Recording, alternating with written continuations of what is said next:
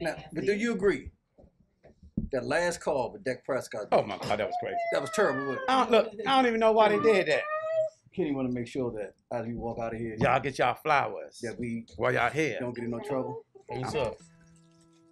Ahead of time? Yeah, yeah. You apologizing ahead of time? And we don't want to hear this 10 years later. You know you will. Yeah. Everything that we do exclusive, make sure that it's all inclusive. I was taught make no excuses. As a man, you can't be useless. Man up cause these people ruthless. Down, these thoughts clueless. Lobster Mac, I'm up at roof. Chris, from my tone, you peep the smoothness. In this world, you get the loot. Then your dreams is gonna be lucid. Fool me one time, shame on you. Second time, you gonna be foolish. All that BS for the birds. They come to me, I'm chucking deuces. I stay loyal to the soil, never out here breaking truces. On this road, it's bumps and bruises. Either you move smart or stupid. Nike's on my feet, yeah.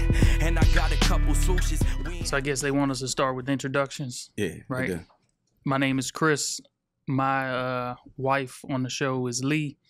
We have 2 kids, one in the house, one outside of the house before I met my wife. My name is Damon. Simone is the yang to my yang. And I'm a father of 6 children, in which I am the father. Me and Simone have 0 children together. Kenneth Thornton. I know Willie. Actually, I know all the ladies. My wife, Marcia, she's not here. Good friends for at least, well, me and Willie known each other forever. But I've known the ladies for at least 25 years, 25, 26 years. My name is Willie. My show host is Jennifer. I'm her husband. We have 4 kids, 3 in the house and 1 in LSU. I believe you've seen her on the show already. Yeah, she was here last week, I think. Yes. Week before last, yeah. Yeah. She did a great job too. Yes. Yeah. So we got from what we were told, 33 questions here. We're gonna try to get through as many of them as we can. Before we do it, let's have like a male's prayer. Oh. Male's prayer. Yeah. All right. All right. Let us pray that what we say today don't change our sex life. And don't hold it against me. yeah. And we continue to get meals and don't hear this 10 years later. Remember when you went on that show? Yeah. Yeah, and I'm gonna hope that all of your spouses know what you're gonna say because you had conversations about it before now. Yeah. You might have had a discussion about it to prepare 'em. And we don't roll our boys on the show. Exactly. Think about what Right. you're going to say before you say it. Yes, Right. sir. So the first question here is, what is the dynamic of your blended family? So for me, like I said, we have my wife and I have a son together, and then I had a daughter before we met. So my daughter is now 19; she's going to college, and it's been the dynamic has been difficult at times, So that's a good reason why we're here to kind of talk about how those things have gone for each one of us. Now, how old was she when you met Alethea? Because that's key. She was, I think, 2, right Okay. around 2 years old, Okay. somewhere thereabouts. Only reason I was saying that because I was thinking about this coming over here. I believe that if the kid's younger, it's a little bit better because normally it's a little bit better because you don't have the knowledge of the other person as much. You get to learn both parents at the same time, opposed to a child being like 12 and you've been with the mother forever, and now you introducing a whole new person, and it's like, I don't like them automatically, because I think naturally our kids want to be what they want us to be with, their mother. You know what I mean? So I think that was probably good, hopefully, normally. Yeah, that's true. So it's a good point. And I know this is probably one of the questions, but maybe we start off with a little bit of a discussion, right? Like we don't have to be this structured, but because when you say that, like they start off, like when I met my wife, right? My daughter, I think, was 2 years old or a year and a half. I'd have to figure out the timeline. I might get in trouble for that one, but that's all right. They started off with this like great relationship, and over the years it kind of changed a little bit, but and I think, like I said, there's a lot of questions here, but the one thing, like thinking about this, that I had on my mind is like each one of us have like a certain thing that bothered them the most about being a parent that doesn't have their kid in the household, right? And so like the thing that like I tell people all the time, like it's better, obviously if you find someone that you're really gonna spend the rest of your life with, and then start having kids with them, because then you don't have to deal with it, because it could be rough. Yes, it can. You know, it could be rough. I know that it's probably one of the most difficult things I've definitely ever dealt with on my life, and it's not like a short term. Like, you could take a hit for a short period of time, get over it, have a short memory, you know, and just keep moving on. But when it comes to the kids, it's life. Yeah, forever. You know, what do you guys think? What's like? Well, let's talk about the structure of yours. Well, first. right now the dynamic of our blended family is I have a 17-year-old son. He is the youngest of the 6, the last of the Mohicans, and for the past 4 years that we've been in the household, it started off rocky a little bit, and that's just because he was coming of age. He didn't want to leave home, didn't want to leave his friends. You know what I'm saying? So it became a little friction with him and Simone. I think not so much of a dislike, but just homesick. You know what I'm saying? So that, you know, that kind of rubs off on what you think is whose fault it is, and, you know, and what it revolves around us being together. But right now we're fine. He's on his way graduating. Good. Focus on getting into college, and him and Simone they're close. It's really been smooth after the little bumpy road in the beginning. So that's pretty much it with ours right now. I would say mine is I have 2 kids. I always refer to them as my kids. You know what I mean? Once I made that decision that I'm gonna be with you, your child become my child. I don't believe in the step parent. I don't believe in that. I actually believe you show more love to your non-biological son or child than you do your biological, because I've always wanted to make sure that he knew that I loved him just as much as I love my son. And it's not going to be no, he's better than you because he's my biological. We don't do that. I actually used to have problems when I first started dating, and they would say, well, my son's mother had 3 kids. 1 was mine and the other 2 weren't. And I've been through it, and I've seen it where Christmas time come around and this one person gets something. And I'm looking like, man, as soon as you go to sleep, I'm going to break that. You know what I mean? I ain't got nothing. Ain't nobody going to have nothing. You know what I mean? Or I'm going to be playing with it just as much as you play with it. So I learned that from an early age. So I made sure, just because the other 2 kids weren't mine, when I bought my son something, I bought everybody something. When it was time to go to school, I bought everybody something. And I think me and the fathers have a great relationship. And I told him, I say, look, man, if you need to discipline my son, discipline him. You know, no crazy stuff, but discipline him. It takes a village to raise a child, and it's hard. So, you know, my oldest son, he came in. It was a little rocky in the beginning, but I just think because he just yearned for love, and I let him know, like, hey, look, you acting crazy, but I can just get as crazy as you. So, you know what I mean? Let's conversate, let's talk about it, and then ultimately, you know what I mean? He became, you know, a great kid, because, you know, once you show a kid the way and have the understanding and communicate with them, ultimately, I think the better of them going to come out and show, you know, so that's what I did. All right. My name is Willie. And my sons are older too, so that made it a lot better, 32 and 31. My name is Willie. I currently have 4 kids, 1 kid outside of my marriage. Don't say that like that. No, Zaina. I'm gonna say before you got married. Before I got married. Yeah, he already got in trouble. Yeah. I went on the streets. You knocked on the door and say, "Hey, meet Zaina." No, I went out like that. You know, Zaina was in Jennifer's life, same as Chris, when she was 2 years old. So she was raised as one of our own, one of Jen's own. She was always mine. And it's like Chris say, if I had to tell another man or a young man what to do based on my experiences, I would say, man, if you're gonna have a baby by that woman, if you can stay with her, stay with her. I say, but it ain't perfect. The world ain't perfect. If you gotta leave, you gotta leave. That's it. But it's gonna impact the kid. There's no way around it. Yeah. You could be the best dad. You could buy all the gifts. You could buy all the trinkets and all that stuff. But the bottom line, you're not gonna be around the whole time. That's true. And the kid gonna be hurt by it. There's no way around it. No.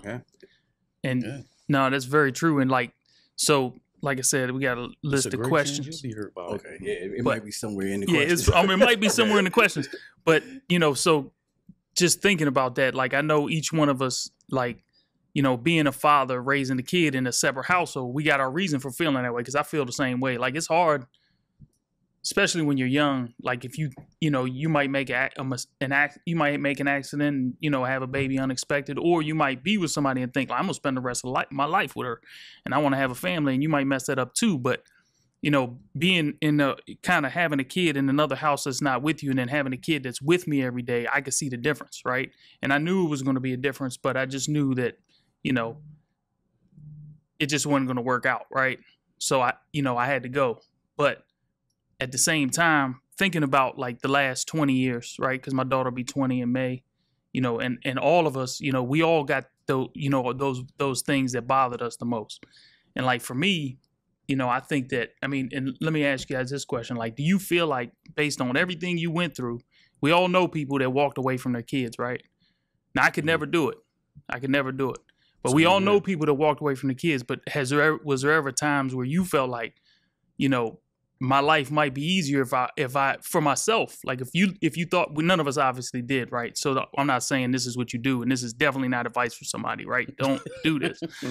But what I'm saying is, have you ever felt that way? Like, so it's been so bad where you've been like, man, this, you know, just, I could see, not that I would do it, not like that you felt that way, but did you ever say I could see why somebody would? During the time of, so I give a little bit of history. I was married for 11 years.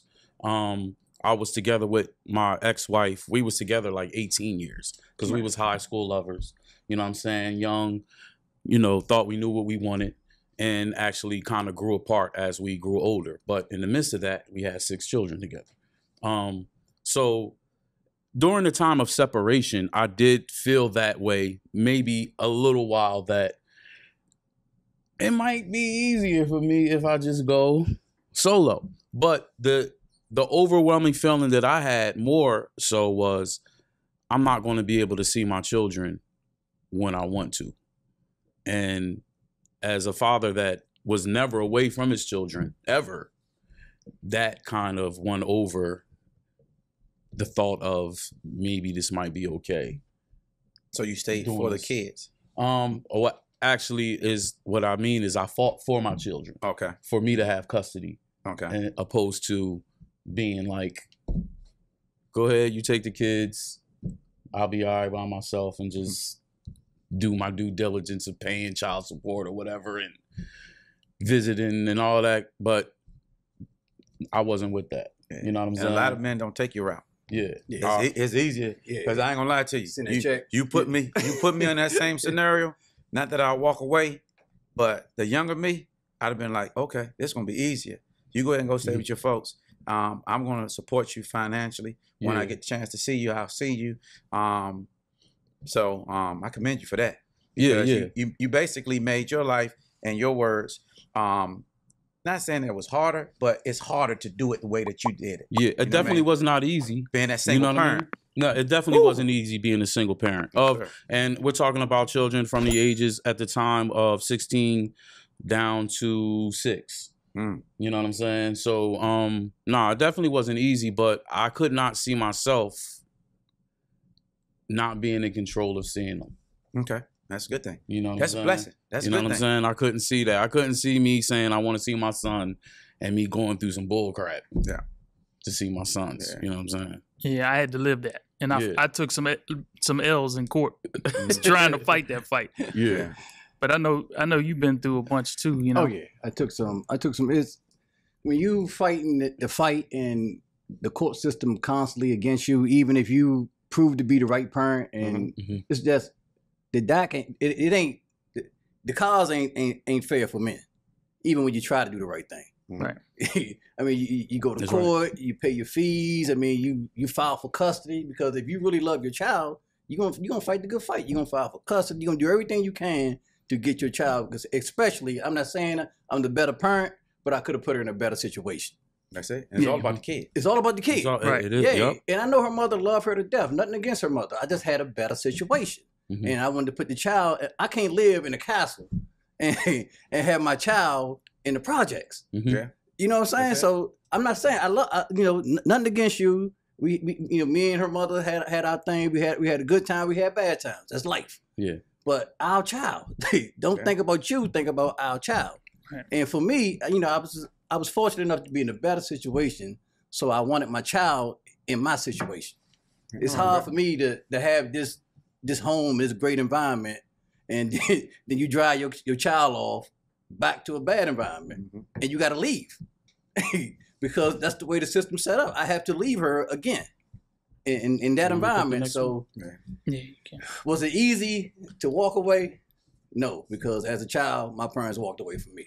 Okay. So I always said that I'll never do that to my child. That's it. So I didn't. That's good. That's good. Yeah, and I'll say just like for me, I went to court, a bunch of different times. I've been paying child support for a long time, right? And I never had a problem with it, right? Like I always figured like that money was going to good use. And even if it wasn't, I felt like, it was helping in some way. So I've always been okay with that. But the worst thing for me, like not having our, everybody has that, in your case, you went, you got your kids, they're living with you full time, right? That's great, man. That's awesome. But, in our case, and I don't know about yours, but I know about yours because that, having the kid in the other household, I don't know if it's one of the questions, but I think it's one of the questions in there about like manipulation, right? And like kids are always going to try their hands. So we're as fathers, as parents, we might let our kids get away with only what we want them to get away with. So a lot of times we know there's some kind of game going on, but we're just going to be like, okay, whatever. Right. And that's that could be a problem, but sometimes it's, you're like, you're just going to do for them no matter what. And even though, they're on like trying to like, manipulate the situation to get what they want, that, and you're like, all right, well, I was going to do this anyway. So what difference does it make? But for me, the worst part about like manipulation isn't what the kids try to do, but it's what the moms try to do by trying to influence the kid to not to hate the parent, and I know I lived that for years. I probably still do, maybe not as much, but I probably still do. And I think for me, that was always the worst thing in the world. Like I've had plenty, like there was a time where my daughter and her mom were really at each other, like all the time. And, even in those worst times, I never took advantage of the opportunity to, to say something negative about her mom, right?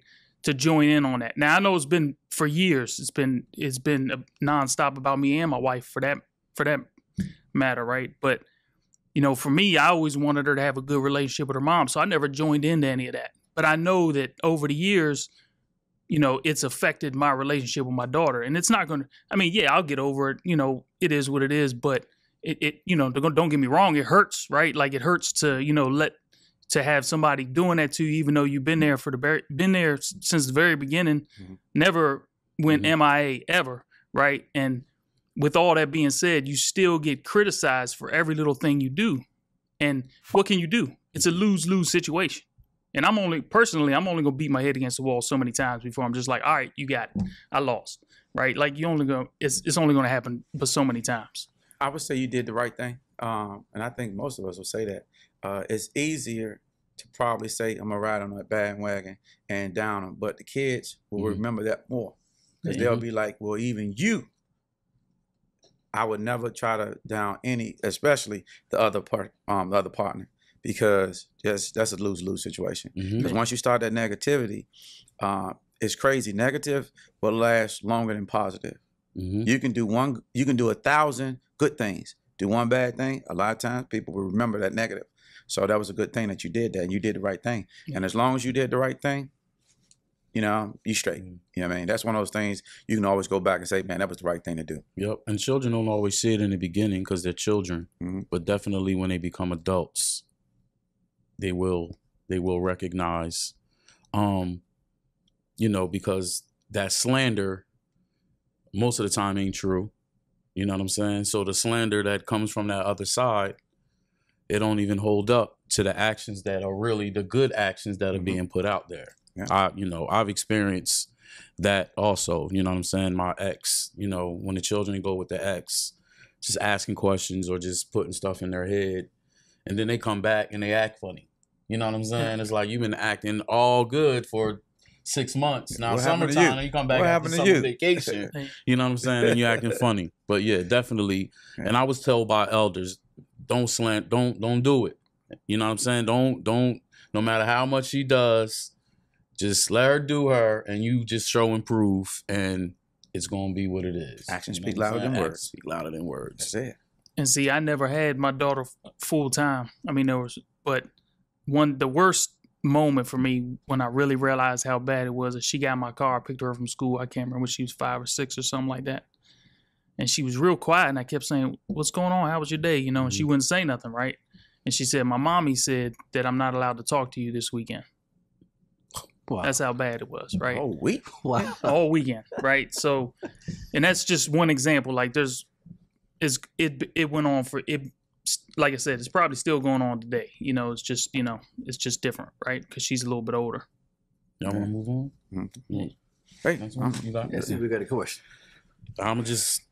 Did your upbringing increase your want to be in your child's life after you split from your ex? Yes. Definitely. Yeah. I would say yes to that as well. Definitely me, because I ain't have a father. Me neither. You know what I'm saying? My father wasn't around. Now, did you know? I knew him better than he knew me. Okay. See, so my father actually lived around the corner from me. Okay. You know what I'm saying? And I probably, when I was about 4 or 5, I can remember back when I did take a couple trips with him. I had to be about 4 or 5 years old. But then after that, kind of disappeared. And there would be times where I would see him and recognize him, but he would not recognize me. Wow. You know what I'm saying? Like literally sitting on the front step with my homeboy and a grown man walks by and I look and I'm like, yo, that's my pop. You know what I'm saying? And he just kept it moving.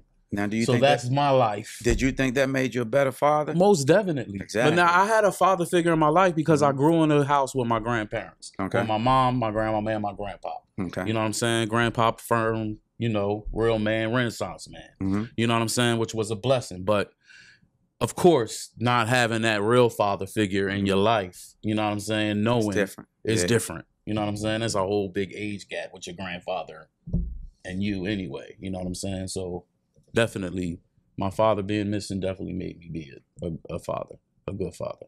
See, I've never got a chance to meet my father at all. I tell my sons this all the time, how blessed they are. I never even actually cared. I know that might sound crazy because, how can I say this? I've always thought if you wasn't in my life, you didn't want to be there. And I don't want nobody in my life that don't want to be there. Yeah. So I just think it made me a better parent. Ultimately, it made me a better go-getter. Not going to be like, it was a movie I was watching and the guy said, I'm going to show you. Was it LeBron James? It was somebody. He said, I'm going to show him that you made a mistake not being in my life. I never even had those. I was like, well, hey, this is the situation. Press on. You're going to keep living this on or not. But it made me want to be a better father. So that's why I told my kids, matter of fact, I just recently told them I never met my father. And they was like, wow, I didn't know that. And I was like this, you guys in an outstanding position because you both know your fathers. No matter what they do, they still your father. But I didn't have the opportunity to even meet him. So you guys are blessed. So that's a good thing. Yeah. And I've had, talked to had conversations with men that are great fathers now. And they would say that the reason was because they didn't have their fathers in their life. So they just couldn't see it. I think it's just from that hurt as a child that you don't want to see somebody else your child hurt from going through that. You know what I mean? Yeah. I knew my father. Yeah. I still love my father today. I know his father too. Yeah. He always used to dog my cars. I ain't like, piece of crap. I still love my father Yes, today, sir. but my father was always battling his own demons. Okay. And those demons kept him from being a good father. Okay. And therefore, majority of my life was spent with my grandmother as well. Mm-hmm. I knew my father. I knew exactly what corner he was on. I could go talk to him. We could hatch it out. Yeah. But he was battling his own demons. Mm-hmm. And see, for me, my parents, I never remember them being together. They split up when I was like 2, right? But my dad's always been there.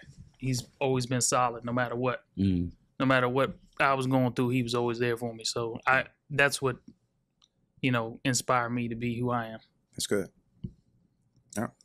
All right, that's it. That's the next question. Yeah. All right. At the height of the tension between your ex and your spouse, understanding and supportive enough. So when you were going through what you was going through with your ex, was your spouse understanding and supportive enough? For this particular question, I would say yes. Me and my son's mother, we really didn't go through that much because my sons are older. And I met my wife, gotta get this right, 2001. Yeah, 2001, right after the September 11th bombing. That's why I try to remember it. And so my son's mother, she was around, but she wasn't really around, and she didn't have any authority because my son was older. So I think that played a good part, but both of them were very mature. Even though when we first started out, my son's mother, she put me through hell. You know what I mean? I didn't have a car. I would catch the bus to where she was, and she'd say, too late. Jump in the car and pull off. And I'm like, what the frick? You know what I mean? I almost started stealing cars because of that. So I was like, I got to get over there because you jump on the bus. We live on Ridge Road and had to go over there by the police academy. Yeah. You know what I mean? So you had to catch like 3 buses, and I catch 3 buses to get over there. And she'd say, you took too long. And get in the car and pull off. And I'm like, dang, what the? You know what I mean? I'm hot. Wow. You know what I mean? And it's like, now I got to catch the bus back. You couldn't even give me a ride. So I went through all of the shenanigans a lot earlier. And once my son started getting older, you know what I mean? That's when I met my wife. And my wife, you know, she's a great woman. You know what I mean? I'm glad I met her at the time that I met her because I'd have messed it up. If I'd met her 2 years before that, I'd have messed that thing up. It was chaotic as hell. When I first started going through this, man, I mean, it was high emotions. Yeah. Leaving one woman, going with another woman. Everybody still got emotions tied. Yeah. It was heated. It was a heated battle all the time. You trying to be reasonable and rational, and everybody wants you to take this approach. On this side, they want you to take this approach. On that side, they want you to take this approach. But I can't go to a rule book and say on chapter 2, page 3, and say this is how you handle the situation. It ain't written. So everybody was emotionally involved, and the kid was in the middle. It was hell. It was a chaotic scene all the way around. It was, I couldn't do right on either side. Everybody wanted you to do this, and on this side I want you to do this, and that side I want you to do that, and nobody was reasonable and wanted to come in the middle. Everybody wanted what they wanted. They didn't give a damn how you felt. You trying to be a reasonable guy and trying to work it out and keep things smooth down the middle wasn't what they wanted. They wanted you to call such and such a B. They wanted you to go hard. And the kid, you worried about your child, so I can't call her no B. And she roll up in the house with my child. I might not see my baby again. That's it. That's it. I know it ain't how you want me to say it, but I got to think about my child now. That's it. Take all and I'm not putting information in. I'm not putting you on the back burner. I'm not trying to hurt your feelings or nothing, but hey, babe, that's my child. that's my heart right there. I ain't gonna lose my heart like that just to please you and go to battle like that. I gotta try to be smart about this thing. How do I keep my heart? I love you to death, but I ain't trying to lose that child. Yeah. And I gotta be diplomatic with this other side right here because I ain't trying to lose this child. And the other side wants you to go over here and want you to tell your such and such, tell that B. I'm not telling her that. You know, I'm not calling her no B and telling her that. You know what I'm saying? She's thinking off emotions. Yeah. You thinking of logic. Yeah. Tell her that's not your child and she can't do this with the child. And no, I'm not telling her that because I want her to treat her like that's her child. Exactly. So it was chaotic, man. Everybody had their side. Everybody had what they wanted you to do to the other side. And it was always you was the one focused on the child. And I'm gonna be honest, I think they was focused on themselves. Yeah. And I was focused on my child. So I took a lot.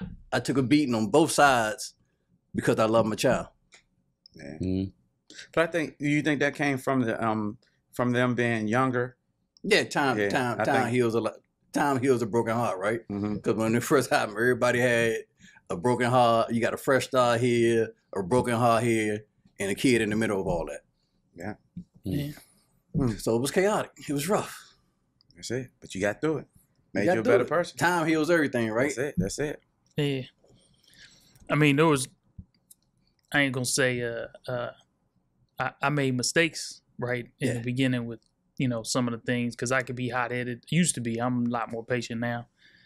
But I think that, you know, in the beginning with all the court stuff, my wife was extremely helpful. You know, I mean, extremely helpful. I mean, in hindsight, my advice would be to anybody to like go ahead and pay the money for a lawyer, but we did good in the beginning, you know, and then we didn't. And, you know, I think there was some of that too. Like, you know, I think Lee, she really wanted me to go a little bit more hard sometimes, you know, on stuff. But I just felt like there wasn't no leverage in that, you know, like,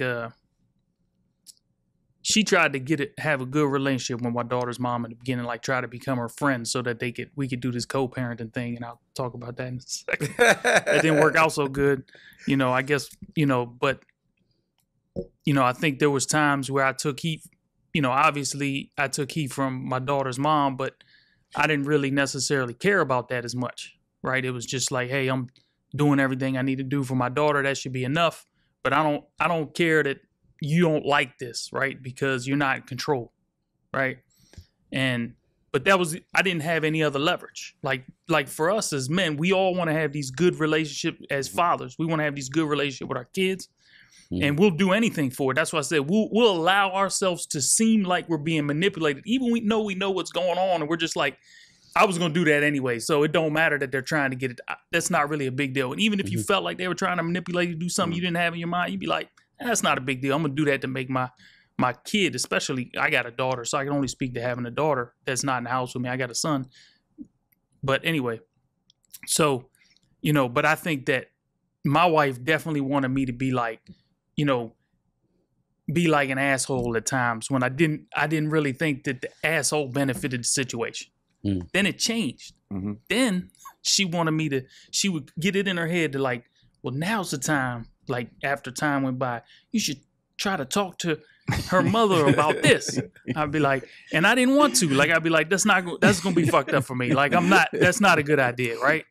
And every single time afterwards, I'd be like, you set me up. You set me up. Yeah, it's a setup. And then it became because then she wouldn't talk to her at all. Like they you know, it was real early on. They wouldn't communicate at all. They didn't want to talk to each other, period. And so then, you know, when she would come up with these ideas, she would say, hey, you should try talking to her about this. Try to have, like, she wanted to do this. Like every once in a while, she pushed this like mature co-parenting thing on me to try to get me to instigate co-parenting.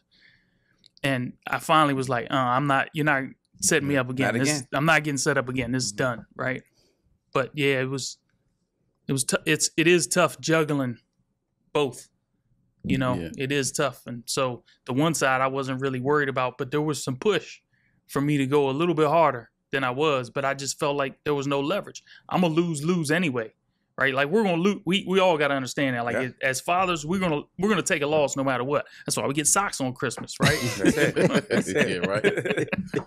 I think my situation was a little different is because I did have a little of the leverage. Yeah. You know what I'm saying? Because initially I won custody of the kids. Now there were battles after that with my ex trying to get custody, which, you know, I never really believed was really for custody, but it hurt you. Yeah. Yeah, to put that nightmare in you. Yeah, because, you know, people's lives change, man. Sometimes you think you know what you want, you know what I'm saying? And you might not get that, but the path that you're on, you might realize, like, you know what, this is it. And I realized that, you know, when me and my ex separated and I had the children, she began to get a taste of that life of not having children. You know what I'm saying? And here's a woman that had children since she was 16 years old. You know what I'm saying? We started early. You know what I'm saying? Now she's at a time in her life where she don't have children. And the children are fine because they with me. It's not like she lost the kids to the government or something like that. You know what I'm saying? So I believe at one time that she enjoyed that freedom. You know what I'm saying? And that began to be with. But just like you said, it still would be times where I'm happy, I'm cooling, and you want to take me to court, which, you know what I'm saying, nothing ever upheld out of the, I don't know, probably 5 or 6 times. You know what I'm saying? Going through court. But, you know, at the height of it, you know, to the question, Simone definitely, you know, she definitely was supportive. She went to court with me, you know, even like we in 2 different states. She would travel and be at court with me during all of that fraudulent bullcrap. But so yeah, no doubt she was there. She was definitely supportive. Mine's couldn't come to court because they told you in court. Look, we're gonna be going to another court. That's it. It'll get worse for you. Hold on now, we just negotiated. We ain't got to start over. Luckily, it was in the court because you got to keep all weapons and everything. Yeah. Nah, we couldn't go to court. You stay home, I go to court. Yeah. I thank God that I didn't have to go through a lot of that stuff. I've known Willie forever, so when he was going through it, we would talk sometimes, and I'd just be like, "It's crazy." And of course, knowing people and knowing that people went through this, like he going through his stuff, and I'm like, man, it made me, my son's mother. If she wouldn't have did what she did to me, I'd probably have more kids. Mm-hmm. She made it where I was like, under no circumstances am I having sex without a condom. Mm-hmm. And even when I had a condom on, I'm still pulling out. You know what I mean? You know what I mean? I'm shook. You know what I mean? So of course, you know, it's your livelihood. Yeah, I'm like, man, if I can't go through this no more. Yeah. You know what I mean? So I thank her for that because I probably had about 10 kids, man. You know what I mean? So, I don't know. God be the glory. Even some for you trolls, talking life, lost love, how to get to the bag, the clean theory, Mo Gen Lee talks, it's the hashtag.